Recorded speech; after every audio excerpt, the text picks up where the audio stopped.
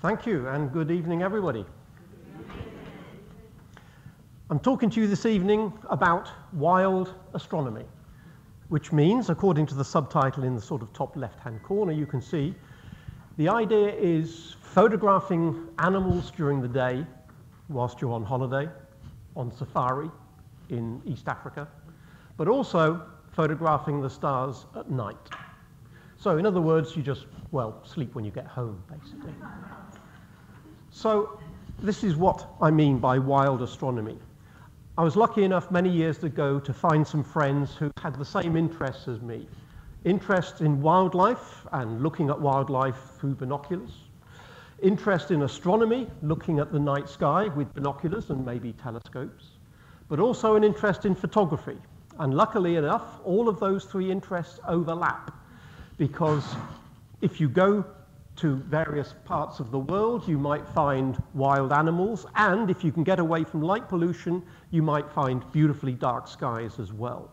And if you have an interest in photography, well, of course, you can take pictures of those animals that you're watching, and you can take pictures of the night sky. So wildlife and astronomy and photography all overlap into what I call wild astronomy. And what I'm describing here is going on safari with some friends of mine to Kenya and Tanzania over the last few years, dotted around the last couple of decades. So I'm talking about going on safari. Some of you might have already tried this, but for those that haven't, I'll give you an idea of where you might go and what you might take, where you might stay in lodges or perhaps tented camps. The fact that if you want to see animals, you could in principle stay in one place and let the animals come to you, or you can go on game drives in the morning and the afternoon to see the animals. How you go about capturing it all, and a lot of what I'm going to show you here are my favorite wildlife photographs taken over the last 20 years or so. And I'll finish, as well as dotting a little bit throughout the talk, the idea of taking pictures of the night sky as well. So let's start with going on safari. If you did decide to go on safari to Africa, what would you need to take with you? Well, it depends on where exactly you're going, but I'm restricting what I'm saying to my experience of visiting Kenya and Tanzania. I would love to go to other parts of Africa, perhaps Botswana, perhaps South Africa, but at the moment I'm just talking about Kenya and Tanzania. The two largest cities there in Kenya, that's Nairobi, in Tanzania, that's Dar es Salaam. And my friends and I have visited quite a few national parks, and those are indicated in red there. I'm not necessarily going to tell you which picture of which animal came from which national park, but as you can see, they're dotted around the country. If you wanted to try and do the same thing, then I suggest you pack a few things in your luggage. You will probably need sun cream, because it's usually sometimes cloudy, but there's often a lot of sun out there close to the equator. I suggest a hat. I suggest insect spray. I don't think I've been bitten more than once in the last 20 years, but it's always worth spraying with the insect spray to make sure. And just in case the insect spray doesn't work, make sure you take your malaria tablets just in case. Recognizing an elephant, most people are okay with that. Recognizing a giraffe, most people are okay with that. But birds, there are hundreds of species of birds. Maybe you want to take a good bird book with you. They're available online, or you can take the good old-fashioned paper version so that you know which birds you're looking at. You don't need particularly large binoculars. I have found that 10 by 42s are fine. They're not so big that they weigh around your neck, but they still gather plenty of light and give you the magnification you need to see birds in more distant trees. When it comes to photography, I'm not going to tell you which camera to buy, but when I started going on safari 20 or so years ago, I started with good old-fashioned 35mm film. People remember that? Yeah? Okay. The downside was you had to figure out how much film you were going to use. If you're going to be away for a fortnight, do you take one roll of film or 10 rolls? Or, well, you basically had to guess. And the answer is you always get it wrong. So you guess, and then you double it, and then you have a chance of actually taking the right amount of film. It is possible to buy film when you're out there. It just tends to be rather expensive. Of course, we have now, many of us, moved on from 35mm film to digital photography. So all you need to do now is slap in an SD card and you can get a terabyte if you wanted to on an SD card and save hundreds of thousands of images. I don't advise doing that. Don't put all your eggs in one basket. You're probably better off to have a few SD cards, each of which can hold many thousands of images. To give you a ballpark figure, when I go on Safari, if I'm away for a fortnight, I might take quite a few thousand images, maybe 2, 3, 4, 5,000 images. Not all of them are absolutely fantastic. You're not going to see all 5,000 of them, don't worry. You're just going to see some of the edited highlights. Now, your first sight of Africa is not going to be the grass savanna of the Serengeti. It's going to be Nairobi Airport or something like that. But eventually, hopefully, you will be on the road, and if you've got a driver guide to take you out to your first destination, a driver guide is vitally important if you want to get the most out of your time on safari. You don't necessarily know the best places to go to see various animals. The driver guide will be an expert and will be able to take you to where you need to go.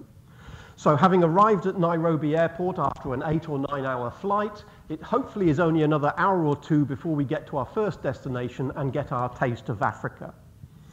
That might be sitting on a terrace overlooking a watering hole, or it might be just a random view into the African bush. When you look at the picture in the bottom left, you might say, well, there's not an awful lot going on there. But then you say, oh, actually, yes, there's actually quite a few zebra here when you look at it. And as well as there's, oh, yeah, there's an elephant there as well. Yeah, okay, yeah, an elephant. Oh, and look, there's a giraffe behind the elephant. Yeah. And oh, look, to the left of the giraffe, there's another 2 elephants and another giraffe. Sorry, another elephant and another giraffe. The more you look, the more you see. And that's how it actually works in reality.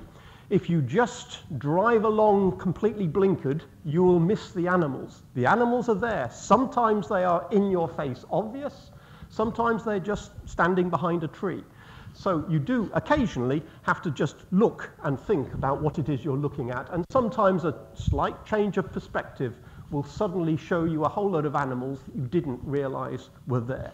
So this particular shot actually contains about 20 animals in frame. You just don't instantly see them, but they are easier to spot for real, live, when you've got a pair of binoculars, you scan the bush, and then you see all these animals there.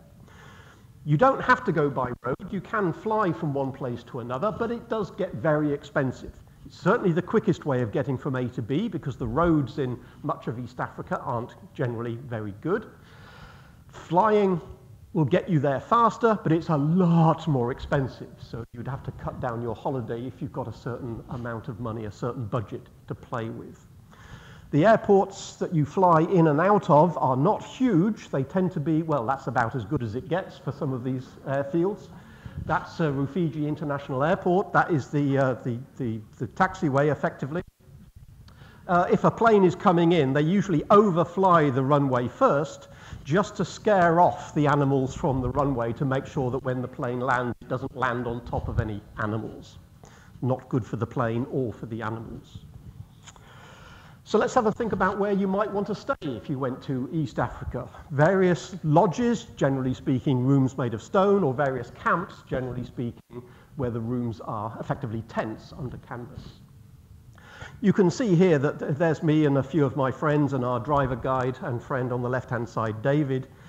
You can perhaps get the gist from this image that we don't tend to rough it. My friends and I are all of a similar age.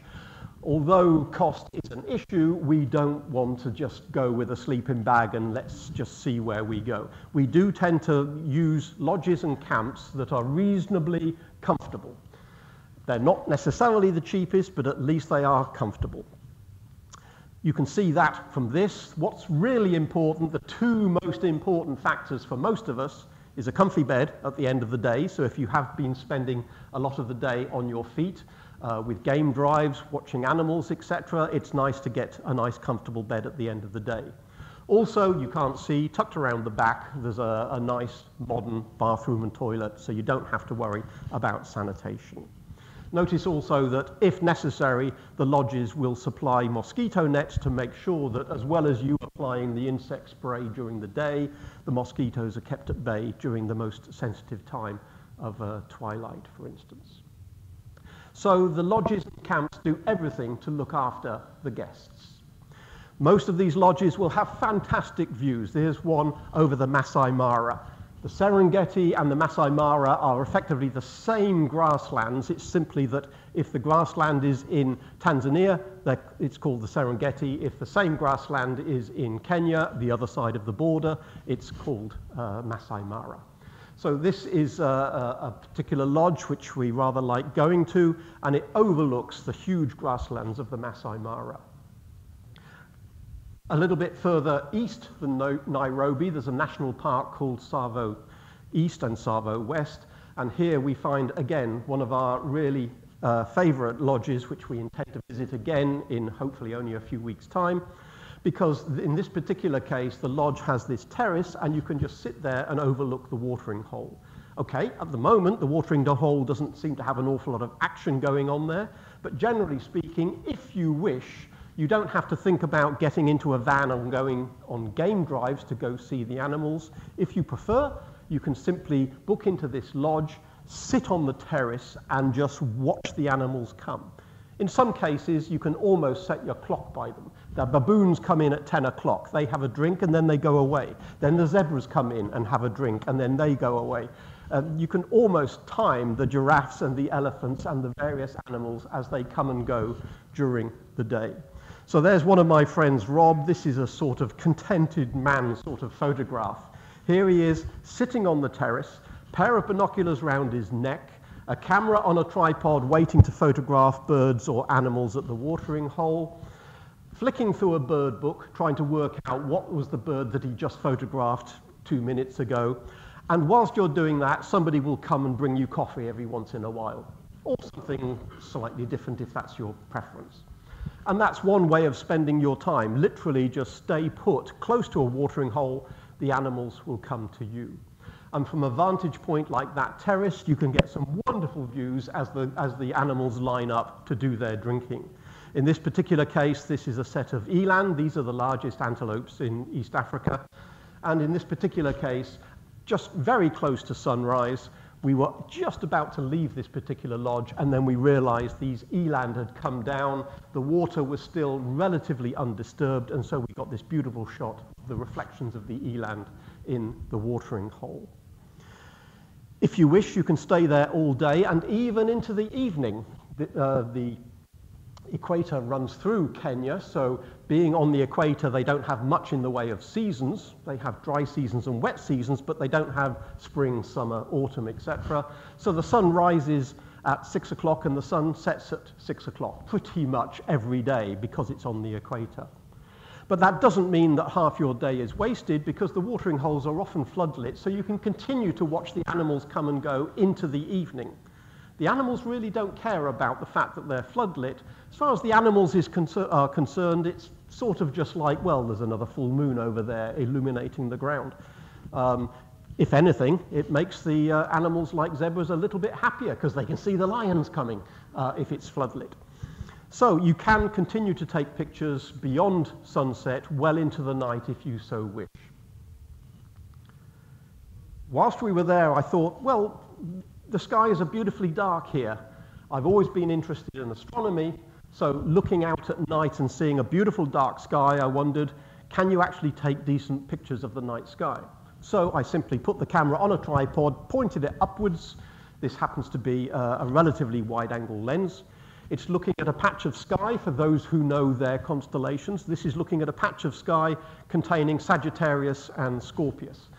Some of you may actually recognize the S of Scorpius there. There's the sting in the tail, there's the body of the scorpion, and the claws are at this end. So with photographic film, remember this is 2003, this is 20 years ago, my first attempt to take pictures under a dark sky, having been somewhat thwarted by trying the same thing in England. It catches the stars quite nicely. This is a short exposure, the bright stars show up nicely. But what there should be there is the swathe of the Milky Way, which was visible by eye, but doesn't seem to show up in the photographs. Perhaps you can see just a little bit of a smudge in the middle. The Milky Way is absolutely spectacular from a dark sky sight. It's all of the stars in our own galaxy that show up as a band of light across the sky. Kids today in England seem to not realize the fact that it should be there because light pollution is stopping us seeing it. But unfortunately, photographic film doesn't really have the sensitivity to pick up the fainter parts of the Milky Way. So it picks up the bright stars, okay, we can see the constellations, but we can't see the Milky Way. So I thought it was worth doing, but in a sense it was a little bit disappointing. So I thought, well, ho-hum, at least I tried. We moved on to various other lodges. This particular lodge is a very sort of colourful one in the sense that it has a particular characteristic, and that is that they put all the rooms on stilts. That way, everybody gets a great view over the grasslands and can see animals just a little bit further because of that elevation. So that's quite a nice idea to have the rooms on stilts. Some rooms are actually perched on the edge of craters. For instance, here in Tanzania is the Ngorongoro crater, in which one of the lodges is perched right on the crater rim, and so all of the rooms look out over the entire crater floor itself, an entire ecosystem to itself. Because although it's not impossible, animals tend to stay within the crater rather than try and roam up the rather steep walls. It's not impossible for animals to get in and out, but basically it's almost like its own little ecosystem. So that was quite an interesting place to stay and gave some spectacular views in the morning and the evening as the light hit the crater rim. Some parts of Africa can be a little bit dusty and a little bit barren in the dry season, and unfortunately Africa does have droughts every once in a while, depending on what El Nino is doing. But sometimes you forget that parts of Africa can be very lush. So this happens to be the grounds of one of the lodges. This is Kikorok Lodge in the middle of the Masai Mara. And it reminds you that as long as there's a little bit of rain now and again, the greenery is extremely green. And that, of course, means lots of bird life and lots of animal life throughout the entire range of the Masai Mara. All of the grasslands turn green when they get the rain.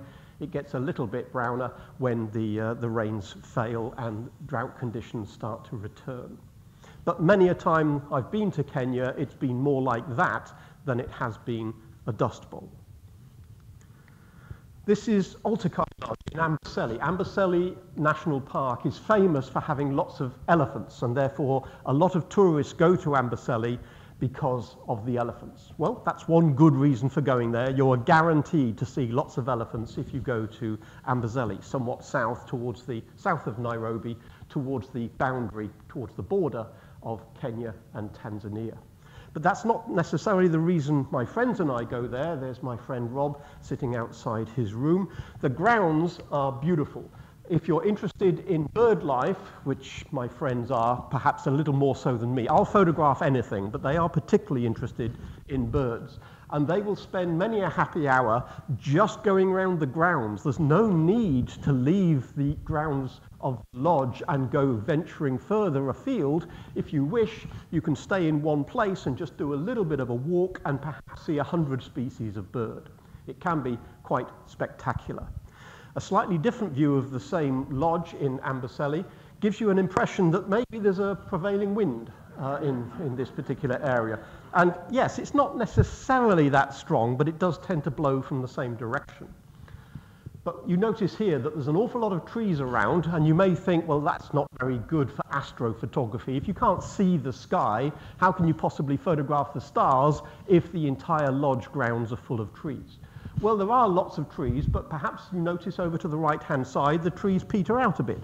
So if you walk over to this side, you can actually find yourself a patch of ground in which the sky just opens up. And it's a beautiful place to do astrophotography, not least because what you can barely make out on the horizon here is an electric fence. That means it keeps the baddies out.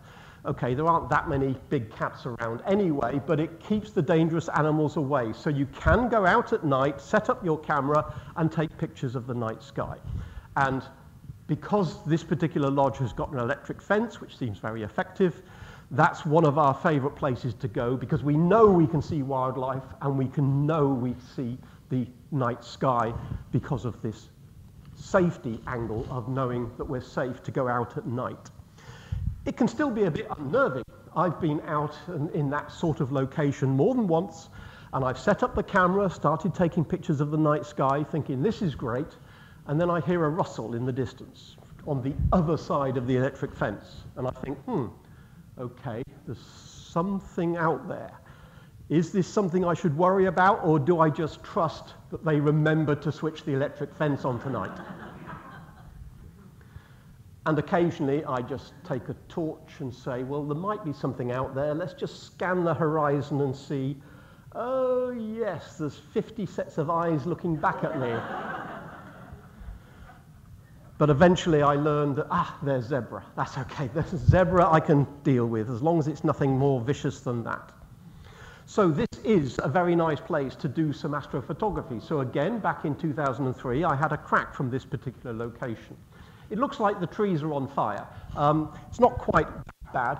For the guests' safety, they have to illuminate the paths, even throughout the night, pretty much like streetlights in England, but they are very low-level lights, just enough so you can see that you don't trip up. A small amount of light gets reflected back into the trees, so the trees are not anything like as bright as these photos would sort of indicate. There's just a little bit of light in the trees.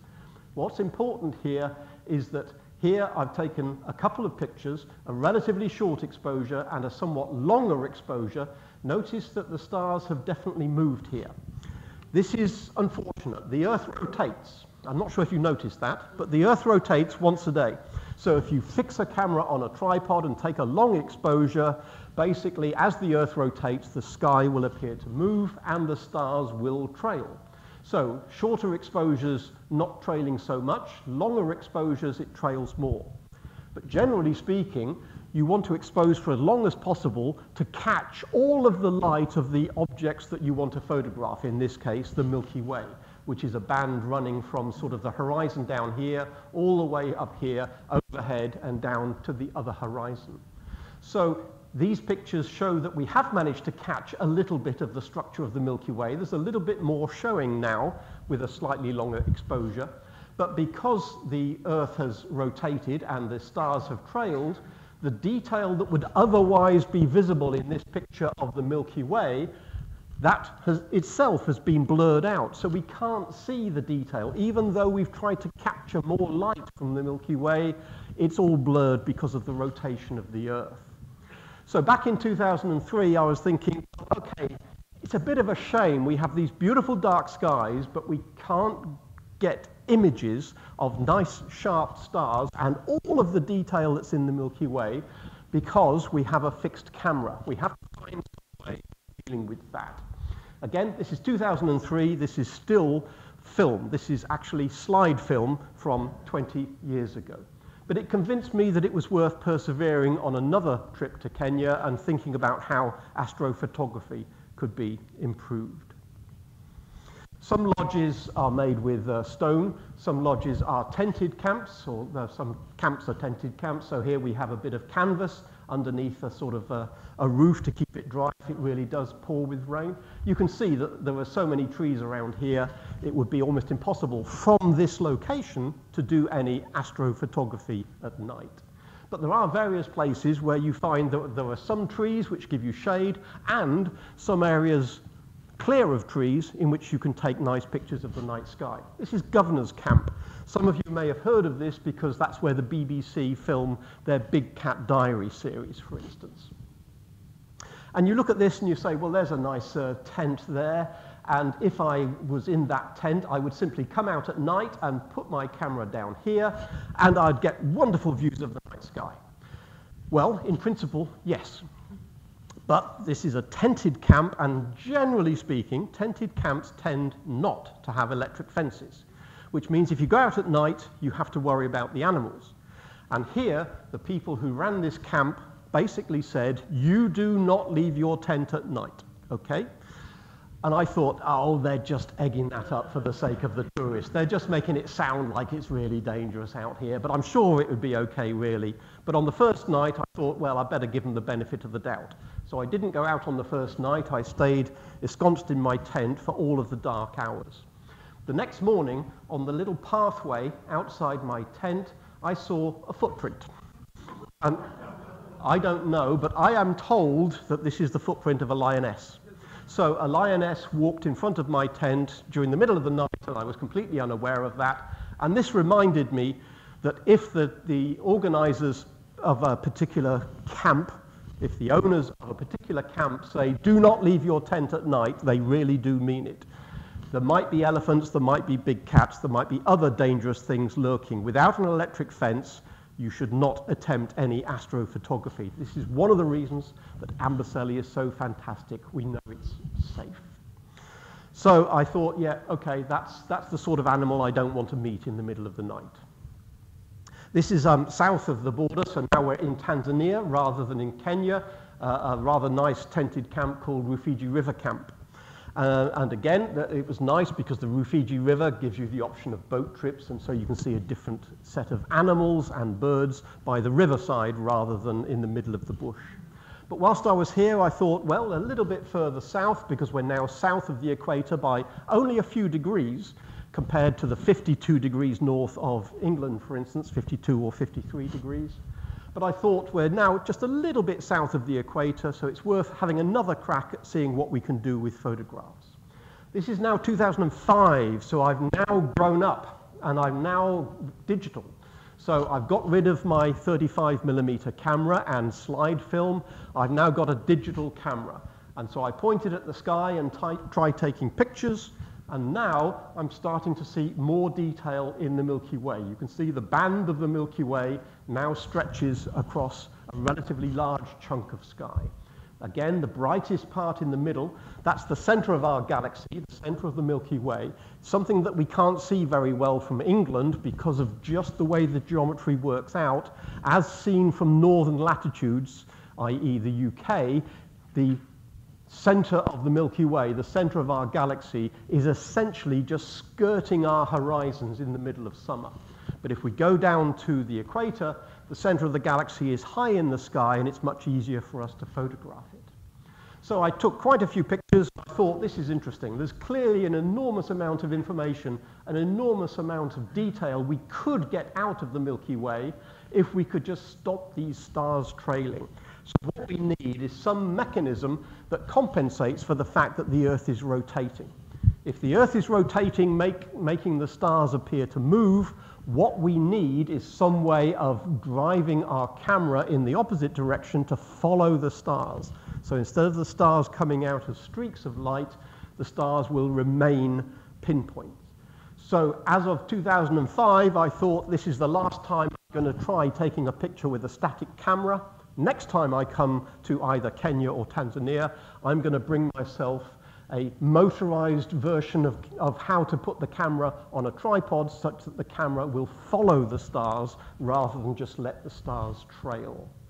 So things will change after 2005. Okay, so that's my attempts at astro. Let's temporarily go back to the wild idea.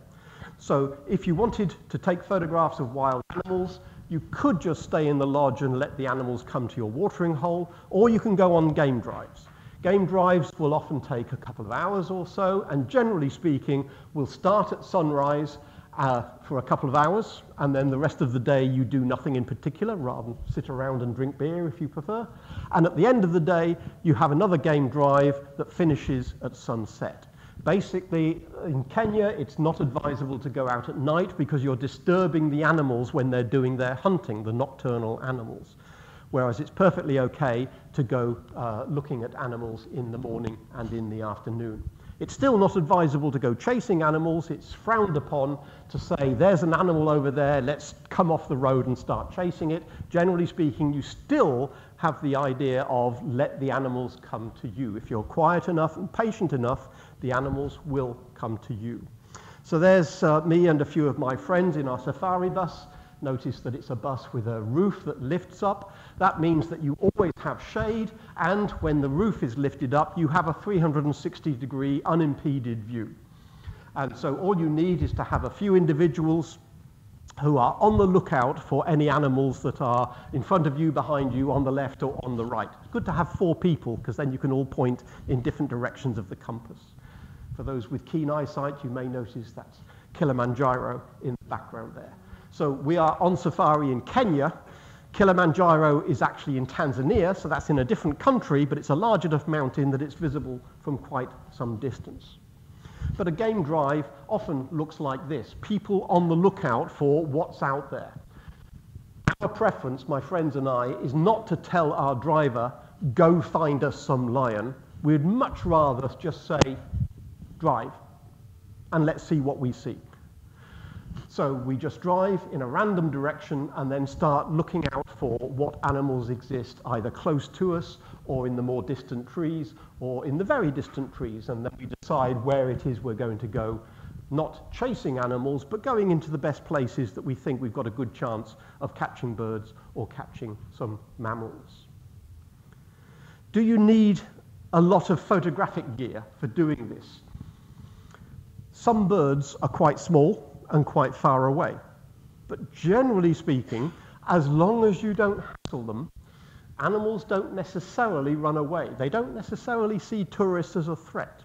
So as long as you don't shout or wear very powerful aftershave or perfume, you won't necessarily scare off the animals. So the idea that you need a really huge telephoto lens, you've got to admire the biceps on this guy, haven't you? Look at that. So yes, that is a real lens, a Sigma 200 to 500 zoom lens. I don't know of anybody who actually thinks it's a good idea to take on safari, because you would need a Sherpa to carry it for you, to carry it around. There are people who say, well, I'm interested in birds, and birds are always a long way away, and the birds are tiny, so I'm going to need a really long telephoto in order to capture them. And there are some serious bird watchers who do end up getting large telephoto lenses for precisely that reason. I have found after many safaris that you don't actually need a telephoto lens longer than about 300 millimeters. For those that don't know photography, a standard lens would be something of order 35 to 50 millimeters focal length. So a 300 millimeter focal length telephoto lens is only a magnification factor of about 5 or 6. It's like a relatively low powered binocular. But that's actually all you need to capture most animals, because generally speaking, animals are not 1 kilometer away. They are quite likely to be relatively close to tourists as long as you're patient, as long as you're quiet. So for instance, to get this picture of a male lion, it seems to be almost posing for us. Well, it is posing for us, actually. It's there. There's a little bit of a breeze blowing on the mane, so he's just sort of pointing snout into the wind to give him the best possible appearance, as it were. But lions, like many other predators, do not see tourists as a threat. They're not food, because they keep staying inside their vans and cars, etc., so you can't get at them. So there's no point in attacking them. They're not food, they're not a threat, therefore they just ignore us. And so to give you an idea of how close you can get to a lion, that gives you an idea, because my friend took a picture of my left ear, and you can see that the lion is only, what, 10 or so meters away. And if they're that sort of distance, a 300 millimeter lens is more than enough to get a nice head and shoulders shot of a lion. Even if the lion was further away, you can still, using digital photography, take a picture of a more distant animal and maybe crop it slightly to give you a very nice image at the end of the day. So yes, you can get close. And again, it comes down to the skill of the driver guide. Because, for instance, we came close to a leopard, and I was definitely keen on getting a nice close-up of a leopard. The leopard was some distance away, and I thought to myself, maybe if we drive a little bit further up this road, we can get closer to the leopard.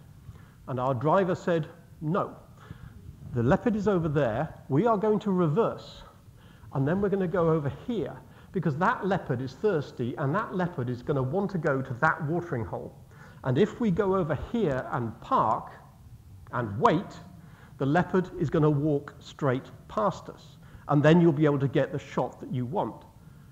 So we thought, okay. And of course, he was right. The leopard walked right in front of the van. The leopard didn't even look up at us. It just walked straight past. It did not see us as a threat. It wanted to get from A to B. The fact that there was a white van there with people with cameras clicking away was of no concern to it whatsoever. And you can get beautiful close-ups of animals like that. Beautiful, beautiful animal. This is what a game drive usually starts like. We're told, right, we'll have a game drive at 4 o'clock and we'll be back at 6 o'clock or 6:30 just after sunset. So he said, right, okay, we're game. We've got our cameras ready. We've got our binoculars ready. As soon as our driver shows up, we're going to go out for a game drive. And then we get lots of pictures of animals. What you do when the game drive is finished is you come back to the lodge and then you start looking on the back of the camera. Remember, in the old days, with 35mm film, you would take a number of pictures and you had no idea whether or not they came out correctly framed. You had no idea if they were in focus. You just hoped that you got a few images, and then when you got home, you put them all in for processing, and then you see what you got. But with digital photography, you can see your images on the back of the camera. So as soon as the game drive is over, you can do some chimping. Do you know what chimping is? That's when you look on the back of the camera at the images you've just taken, and you go, ooh, ooh, ooh, ooh, ooh, ooh, yeah. Yeah, I caught it. I wanted to catch that bird just as it started to fly. I wanted to catch that baboon just as it was yawning. And yes, I got it. Fantastic. So that's what chimping is, looking at the back of your camera after a game drive, deciding that, well, your shot is better than my shot, or something like that. Let me show you a few examples of the sort of wildlife you can catch if you've got a camera with a telephoto lens, preferably up to 200 or 300 millimeters focal length. And these days, virtually every camera, every zoom camera, for instance, every bridge camera will have something that encompasses that range. Let me show you what you can do with a little bit of technology, but mainly patience and an eye, and also a good driver guide taking you to the right places. I'm sure you can't quite see what that is. That's a panorama taken over quite a few frames. Let me blow up a little bit of it so you can see. Wildebeest. Lots and lots and lots of wildebeest. I'm a scientist, so when I look at wildebeest, I think, well, how many wildebeest are there per square meter? And how many square meters am I looking at? This herd of wildebeest was probably about 1 million strong.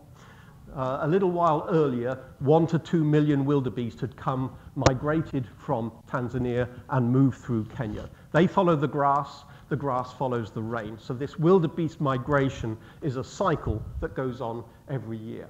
And if you visit at certain times of the year, you will find lots of wildebeest. Lots of wildebeest, quite a few zebra, and of course, if there's lots of grazing animals, that means there's lots of predators who are quite happy to eat some of those grazing animals. Lions can't possibly take that many wildebeest. So even if there's lots of lions there, they will still only take a tiny fraction of 1 million wildebeest. There's also a few other animals in there. I won't sort of play a Where's Waldo sort of thing, but that gives you an idea of just what you can see. That's just parking at one place and just looking around you, and you realize that the richness and the biodiversity in East Africa is quite phenomenal. And it's not just on the ground. We drove to a lake expecting to find some flamingo. We were rather amazed to find the sky was just full of pelicans. So remember, pelicans are quite big birds, and when you see 1,000 of them wheeling above you in the sky, it is quite an amazing sight, and wasn't something we were expecting when we went to a particular lake in the Rift Valley. We're curious about animals, but we sometimes forget that animals are curious about us. They don't necessarily see us as a threat. But in some cases, like this youngster on the left, it might be the first time they've seen a tourist. So mother has to sort of teach the youngster, don't worry, there's nothing to see here, don't go any closer, they're not dangerous, but you shouldn't go and sort of start licking the tourists. Just stay where you are, and it's okay to look, but don't go any closer. And here the zebra just seem to be more interested in what we're doing. They're not scared, they're not running away, they're just rather curious. The lioness in the bottom right is a little different. She came out of the grass and gave us a damn good stare. And it wasn't obvious why. We thought, is she interested in us? She doesn't seem to be threatening us. But then we realized what it was. She had cubs in the grass. And of course, you never get between a lioness and her cubs. And this lioness, the behavior was very interesting. We realized afterwards the cubs were working their way across the grass. And the lioness simply popped up onto this log and stayed between us and the cubs for as long as the cubs were walking through this particular bit of grass. Every once in a while she looked over her shoulder, and as soon as she looked over her shoulder, that's when I caught this particular picture of her looking in our direction. But it was fairly obvious to us. You have to be careful of applying human emotions to animals. But it was fairly obvious to us that she was saying, she's in charge. These are her babies in the grass here. She's in charge. She's quite happy for us to stay there and take pictures, but no closer. And we're fairly sure that if we attempted to get any closer, which we wouldn't do, she would not have necessarily been okay with that. So this was a rather nice little encounter, as it were. And a few minutes later, once the cubs had moved out of this grass and were elsewhere, she came off the log and just moved away. Not threatening, just making it clear that she was in charge of this situation. Yes, you can occasionally hide cubs in long grass. You can even hide half an elephant in long grass, depending on the time of year. If they've just had the rains, the grasses can be quite long. If the wildebeest haven't come in yet as a huge lawnmower to keep the grass down, then the grass can be quite tall. Not only can you hide an elephant, well, sometimes you can hide a giraffe. You can argue as to whether or not this giraffe is an adult giraffe or a baby giraffe. Is it standing up or is it lying down? I prefer to think of it as an adult standing up, but probably it isn't. But you can see that at certain times of year, the grass can be a metre or so high, and yes, you can lose some of the smaller animals. That's sometimes a problem, but it also means you get more serendipitous. An animal can suddenly pop out of nowhere because you didn't see it coming from 100 metres away because the grass was too long. Generally, depending on the time of year you go, the grass will be shorter, and the grass might only be centimetres in length because the wildebeest and the zebra and all the other grazing animals have already been through. I quite like this photo for a number of different reasons, not least because it was taken at sunrise, and the sun is coming from the top left, and the sun is just catching the seed heads of the grass here. It gives a beautiful illumination. And it's much better to get the light coming in from the side than it is to take pictures in the middle of the day and have the sun coming directly from above. But I also like this picture because it's a family portrait. It's zebras doing what zebras do, which is eat grass. And you can see that they're basically all munching, apart from one, which has got its head up, keeping an eye out for lions. There's always one just scanning the horizon, just in case, to make sure that all the zebras in that family are safe. If we have a look at the few birds, birds is not my speciality, but my friends have taken lots of species of birds. Here's a few of them. Starlings. In the UK, we have a starling. In East Africa, they have a dozen different starlings, all of which are beautiful coloured feathers and iridescence. So we have a red-winged starling here. You can see the labels, golden-breasted starling. For those that are particularly interested in which animal corresponds to which name, I'm not expecting you to read all these labels. I have got handouts if anybody wants to go back and just check what was that bird that was shown in that slide, for instance.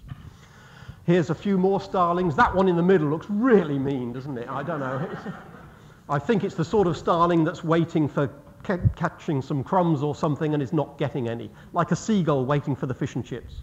So again, you can see the beautiful plumage. Here's a blue-eared starling, and you can see the iridescence and the blue and the greens coming out in the feathers here. Lots of little birds. I'm not going to go through them all, but there are hundreds of species, all of which are different. There are a little bit of an overlap with some species in the UK, but generally a lot of the species visible that can be seen in East Africa will be unique to East Africa and won't be necessarily seen in Europe as well. So lots of interesting little birds, lots of very colourful birds. One that you might recognise, it's not actually the same species, but it's very similar to the UK kingfisher. But again, just like starlings, we have a kingfisher. They have at least half a dozen different types of kingfisher, from very small ones to giant ones. So again, you have lots of species to look out for, either within the grounds of a lodge or when you're out on a game drive looking at bushes and trees. Sometimes they're very well-mannered. This is taken from Tanzania, from the Rufiji River camp. So this is on a boat trip looking at animals that are making nests in the riverbanks. And occasionally they will play ball and line up on a stump here, almost inviting you to take the picture when they're in that sort of mood, as it were. This is the lilac-breasted roller. It's the national bird of Kenya. Perhaps you can see why it's called lilac-breasted. It has beautiful plumage, lilacs and light blues and dark blues. And some of the colors of this bird don't really show up until it flies. And the number of times we've come across a bird sitting on a branch thinking, okay, you can fly now. Okay, I'm waiting here, I'm waiting, fly, fly. Okay, is somebody going to make a noise? Is somebody going to bang the door? Is somebody going to stamp their feet? And as soon as you look away, off it goes. But every once in a while, you can just about catch it as it flies, and you see the beautiful plumage. There's an electric blue set of underfeathers on its wings, and catching it in the sunlight is one of the challenges for this particular animal. It seems to want to spend most of its time sitting in a branch rather than flying. It doesn't seem to know it's a bird some of the time. But again, when you get it right, you get some beautiful results. There are lots of big birds. Some of these you recognize. I'm sure everybody recognizes the bird in the top left, for instance. There are various storks and cranes, and you can see a heron here, which is again a very close cousin to the herons that we get within the UK. Some of these big birds are very much dependent, very much specific to East Africa rather than in the UK, such as this rather odd-looking bird called the hammercop, and these large birds called cory bustards. And perhaps you've heard of secretary birds as well. So again, these are the ones in the middle there. The secretary birds are birds of prey. They look very odd, but perhaps you can tell from the beak and the curved beak, it is actually a raptor, unlike the other two. There are plenty of raptors. There are lots of buzzards. There are huge numbers of eagles. If you wanted to take pictures of raptors, there are plenty to choose from.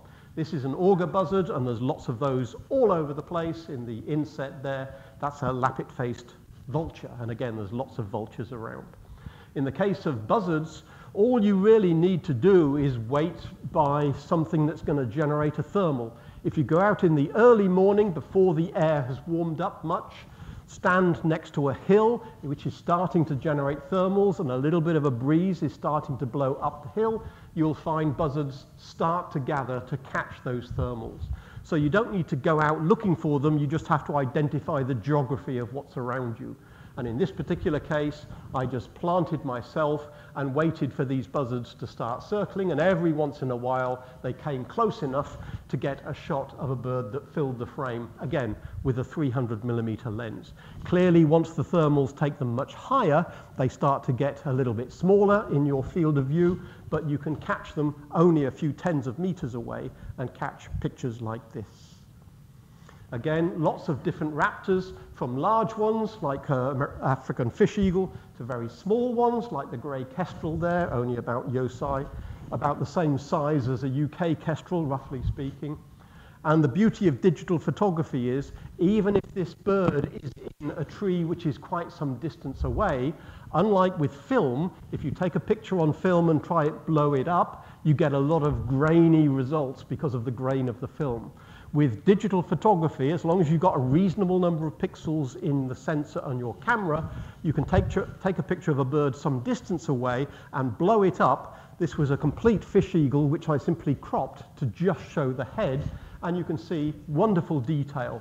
And so you don't have to worry about this bird is too far away for me to get a good shot. It can be quite a large distance, many tens of meters away, 100 meters away, and with a telephoto lens, and you crop it down slightly, you can still get wonderful pictures, wonderful close-ups of these raptors.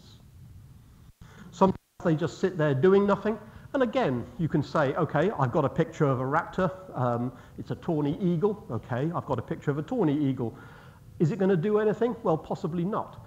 You can either say to your driver, move on, I've got a picture of it, Or you say to your driver, no, just hang on a second, let's just wait, and can we catch, yes, let's just catch it just as it's starting to take off, and it starts to deploy the wings, and you get a more dynamic picture. Every once in a while, you take a picture and you think, what is that? That got us thinking for a while when we looked at that, and we saw there's something in the bush there. What is it? Take a picture, look at it on the back of the camera. Its head has exploded. What's going on here? And of course, it's fairly obvious once you realize the explanation. Just like owls, many of you have seen them, they can turn their heads 180 degrees. If a bird turns its head 180 degrees, when it's looking forward, it looks normal. When it's looking backwards, the feathers on the back of its neck can't lie flat, and so it just ends up sticking up. So it gives a rather odd-looking result, but it's just a bird looking in the other direction. Perfectly normal explanation. It's just nice that occasionally you come across these things and think, what is going on there? Plenty of water birds because there's plenty of water, not necessarily water in the sense of rain, but water in the sense of lakes. Running through East Africa is the Great Rift Valley, which means the rock has faulted, and where you have faulted rock, you can get lakes forming, some fresh water, some soda water. And so you have lots of lakes, and therefore you have lots of opportunities to photograph water birds. In the bottom left, that's actually a cousin of the lily trotter, or a member of the lily trotter family, and I've taken that picture deliberately to give the environment, to remind you that this is actually sitting on a huge set of lily pads. You can, if you wish, blow it up to see the bird more clearly, and then you get the beautiful colors of the African jacana. But again, that's the advantage of digital photography. You can either take the wide-angle shot equivalent and get the context, or you can crop it down to the bird itself and still maintain a lot of detail. That's the beauty of digital photography. I don't really need to tell you what that is. There's plenty of flamingos in East Africa, sometimes just a few tens of thousands, sometimes 500,000, depending on which lake you happen to visit. And if you're lucky enough to catch them in flight, they make a wonderful subject. But again, with water, you have the option of thinking about reflections, because of course, whenever you have birds in water, you will always have the opportunity to find some rather nice looking reflections. I quite like that one. The cormorant, again, is a very close cousin to the cormorant we have in the UK, but having it sit on a rock just to get its perfect reflection with its tail just sticking in the water, I was quite pleased that that one just happened to stay put long enough for me to catch the picture. And it's not just birds. Sometimes animals are quite happy to wade into the water and give you the opportunity to get some very nice reflections. This one is a very old picture. Again, that's about 20 years old, that zebra picture, but it's one of my favorites just because it's a beautiful reflection of the zebra. And you start asking yourself, what was that zebra thinking about? Was it just staring off into the horizon thinking, what shall I have for breakfast? I don't know. The middle one is a bit confusing because you're trying to work out, is that sky or is that water? And is that sky or is that water? The answer is they're both water.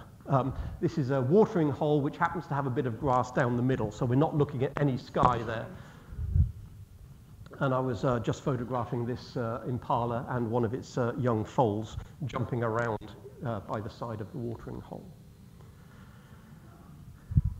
Lions hunt at night, which means during the day they do very little other than sit under trees and invite tourists to come and photograph them, which means getting pictures of lions is dead easy. In this particular case, a couple of young brothers were just play fighting with each other.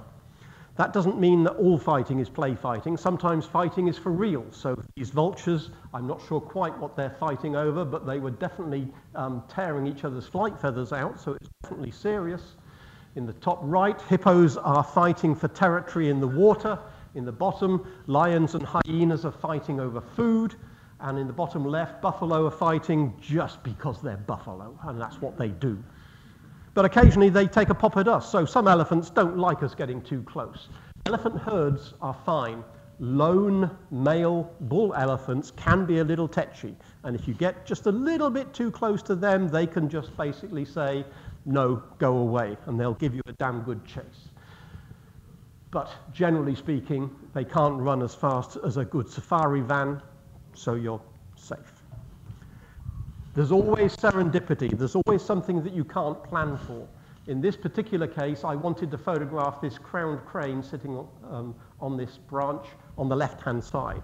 I was just about to take a picture of the left-hand bird when I noticed through my other eye, I'm right-eyed, so I was looking through the camera with my right eye, and my left eye picked up on the fact that its mate was coming in from behind and was about to land next to it. So as it came in, out go the air brakes, and it lands next to its partner. And I was just lucky that the wing happened not to obscure the outline of the first bird. So that is just pure luck that I was in the right place at the right time. And that's a lot of what wildlife photography is about. When a friend of mine said, "What's that in the tree?" I said, "Nothing, I can't see anything in the tree." And then we looked a little closer. Oh yes, there is something in the tree. There's a lion in the tree, sleeping.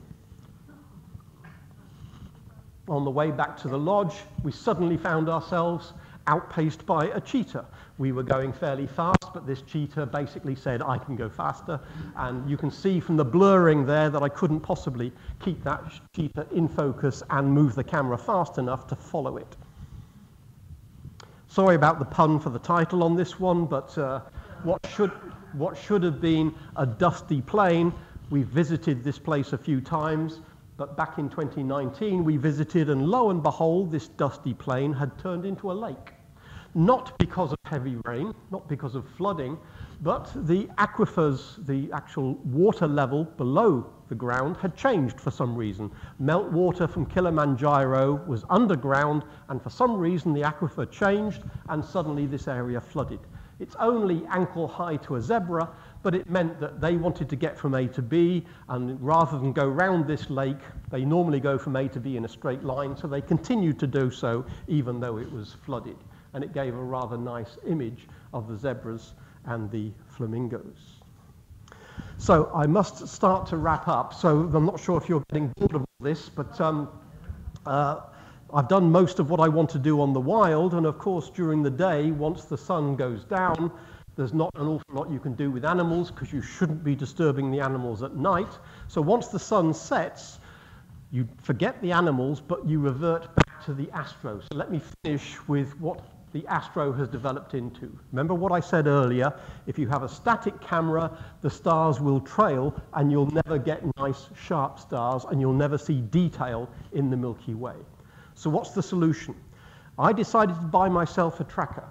Correction, I first decided to build myself a tracker. This is a do-it-yourself, you can perhaps tell, bits of aluminium and a couple of AA batteries and a small motor and a couple of hinges on the left-hand side. It's a device that will move the camera in such a way that as the Earth rotates and the stars appear to trail across the sky, this device will move the camera at, hopefully, 1 revolution per day, the same rate at which the Earth spins, and will then keep the stars as pinpoints rather than as trails. You don't have to build one of these yourselves. This will cost you about 20 quid if you wanted to build one. You can go out and buy them, and basically that's what it looks like. You can put your camera with either a wide-angle lens or a telephoto lens on top of this box. The box sits on a tripod, so the bottom of the box is fixed, but the top of the box will rotate at 1 revolution per day. This disc here rotates at 1 revolution per day and will then track the stars. That's what it looks like in a box. There's nothing special about it. It's basically just a motor in a box. And it's just special because it rotates at exactly the right rate as the rotation speed of the Earth. So basically batteries, a little bit of a controller, a motor and gearbox, and then a worm and wheel to give you the rotation speed. Of course, if a motor is spinning fast and you want the actual output to be 1 revolution per day, you need a substantial reduction gearbox to give you the right gearing.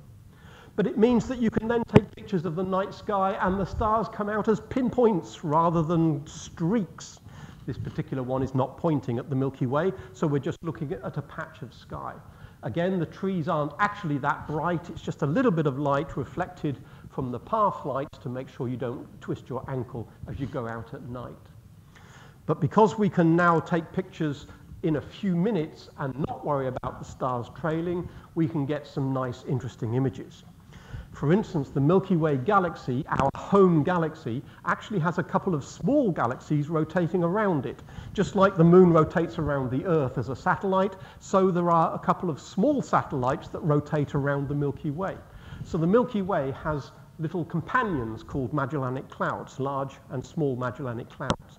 We can't see them from England because they're too far south. They're sort of close to the South Pole, the South Celestial Pole. So they never rise above the horizon in the UK, so we can never see them from here. But from the equator, we can catch them.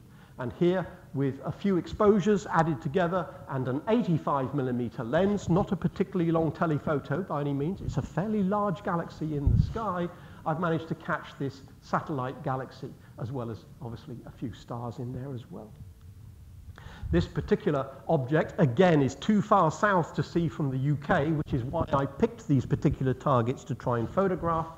This is an object called Eta Carina. It's a star that's very unstable and probably coming to the end of its life. This is a candidate, maybe, to be the next supernova. Perhaps before too long, this star, which is right at the center of this particular nebula, that might be coming to the end of its life and going to blow itself to pieces as a supernova. Most of the gas you can see here, the pink and slightly blue stuff, are bits that used to be the atmosphere of the star, but they've been shrugged off over the last few thousand, 10,000, 20,000 years. This star is so unstable, it's been shrugging off these outer parts of its atmosphere and producing this huge nebula. Again, an 85mm lens, not a particularly long telephoto. Again, this object is quite a large object in the sky, but you wouldn't be able to photograph it unless you could track the stars and stop them trailing. So this is a rather nice one. It's another reminder that the camera that you use to take pictures in daylight can also be used without any modification to take pictures of the night sky. Not only can you see interesting detail in these objects, it brings out the colors beautifully. You don't need to modify a camera that's designed for daylight in order to use it to take pictures of a huge hydrogen cloud floating in space. The same camera will do both jobs. As for the Milky Way itself, well, I'm sure some of you will have seen the Milky Way from some reasonably dark sky sites in the UK, if you can get away from light pollution, and you see it as a band of light crossing the sky. Here I've tried to indicate what the Milky Way might look like in the UK versus this, which is what it might look like from Kenya.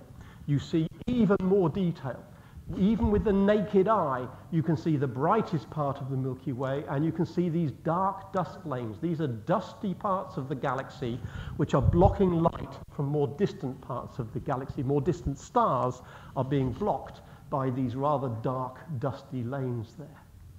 And that is almost what you see with the naked eye. The Milky Way is so bright from a dark sky site that you can essentially see all of that detail. But of course, if you photograph it, you not only see all of that detail, but you get the color coming out as well.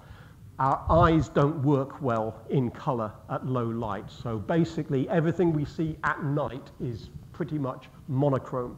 But the camera will record the color that is actually present.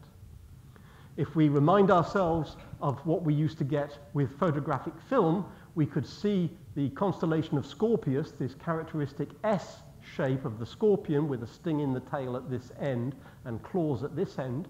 And when we look at this picture, there are so many faint stars there, we can hardly see the bright stars anymore. There's so much detail in the Milky Way, it's difficult now to see the constellations. It's still there. If I join the dots for the stars in this picture on the right-hand side, Scorpius is still there, but it's just so much more difficult when all of the faint stuff is captured by the digital image, whereas the faint stuff was not captured by photographic film. There are a couple of interlopers in this particular image of the Milky Way. You notice there's an awful lot going on in this diagonal. There's a bright red giant star over on this side, but the elephant in the room is this really bright object over there. But that's Jupiter. It's not a star at all. So there's Jupiter at the top, and there's also Saturn just creeping in to the left-hand edge. Of course, where Jupiter and Saturn will be will change year on year because Jupiter and Saturn are going around the Sun. So that same chunk of Milky Way won't look the same in another year's time because the planets will have moved relative to the Milky Way. So the message really is, if you're going to some part of the world for some reason, whether it's for the locations, whether it's for the landscapes, whether it's for the animals, don't forget that if you're moving to areas of the world that are a long way from light pollution, it might be that your camera is perfectly capable of capturing pictures of the night sky, and it might be worth thinking about whether or not a little tracker, a motor in a box, will enable you to get the sort of pictures that I've been showing here. It only adds a little bit to the weight of your luggage. It's probably less than a kilogram or so. If you've got a 20-kilogram luggage allowance, if you're flying to various parts of the world, it doesn't take that much. If you're taking a camera anyway, why not think about taking a tracker? And then if you've got access to the Milky Way because you've got a dark sky sight, you can end up with images that look like that. So I've come to the end of Wild Astronomy, and I hope you've enjoyed my particular take on going on safari. Thank you very much.